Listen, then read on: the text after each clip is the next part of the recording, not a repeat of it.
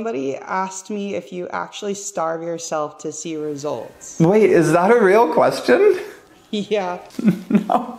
I use a calorie deficit, but it's a small one. Here's the secret to my success and our clients' success. It's what we eat within that calorie deficit that dictates whether we have hunger cravings or not. The more refined carbs and refined sugars that we have in our nutrition, the more of a hunger hormone called ghrelin, G-H-R-E-L-I-N, that is released. That makes you hungry when your tummy is empty. It gives you those hunger cravings. So if we're not eating refined carbs and refined sugars, what do we eat? Healthy proteins, healthy fats. Reduce the amount of ghrelin released into your system. So me personally, I eat very few carbohydrates, if any, and if I do, they're very low on the glycemic index. But I eat a lot of vegetables, a lot of green cruciferous veggies. They're very voluminous. They're ultra low in calories, so I can eat a ton of those with a little bit of protein and a little bit of fats, and I'm full. Because of that, I get hardly any hunger cravings at all.